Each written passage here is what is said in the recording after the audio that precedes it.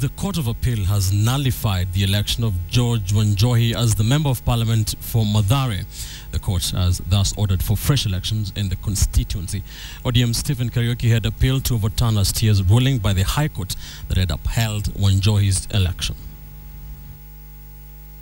After several months of a court battle following the appeal by ODM Stephen Kariuki, finally the verdict was delivered.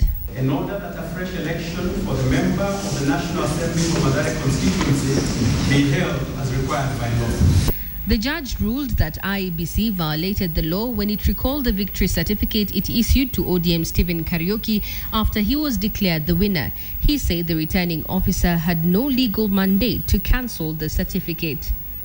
After being stripped of the Mathare seat, the court further ordered TNA's George Wanjohi to pay 1.5 million shillings as litigation for both the High Court and the Court of Appeal. Bishop Margaret Wanjiru's son, Stephen Kariuki, was elated and said justice had prevailed. Meanwhile, Kariuki's team did not waste any time, and immediately after the ruling,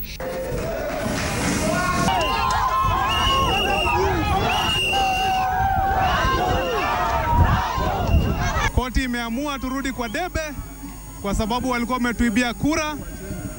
Tunaandikiwa certificate, wanaenda wanabadilisha. Tunaomba IEBC wakati huu Mathare constituency wavute kila mtu kazi, watuletee watu wapya ili waweze kusimamia uchaguzi huu.